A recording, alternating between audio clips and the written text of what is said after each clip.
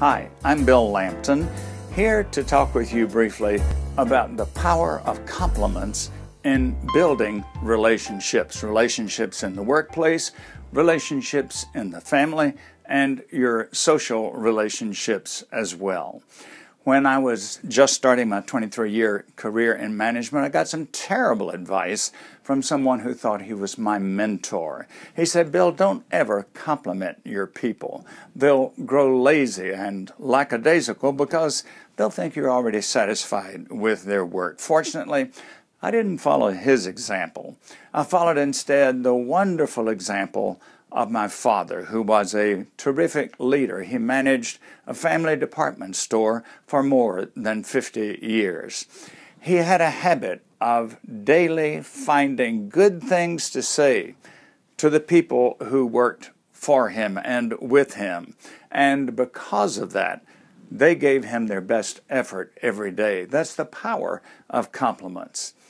All right, what are some guidelines for giving compliments? In the first place, compliments must be sincere. Flattery will be detected. And instead of gaining ground with people, you lose credibility. So be sure that you are sincere when you give compliments. Give them in a timely fashion. If somebody does something good today, don't wait until 2 weeks from tomorrow to compliment them. Make sure that you do it while the incident is still fresh. Be specific in your compliment.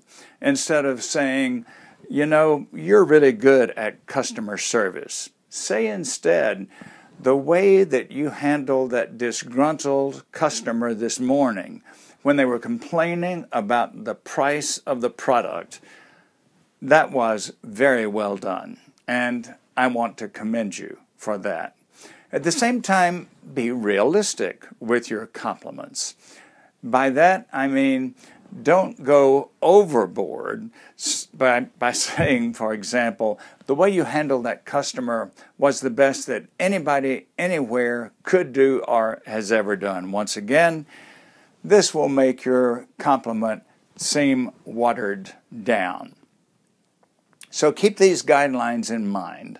Use compliments. Tell people when they do something that's worth commending.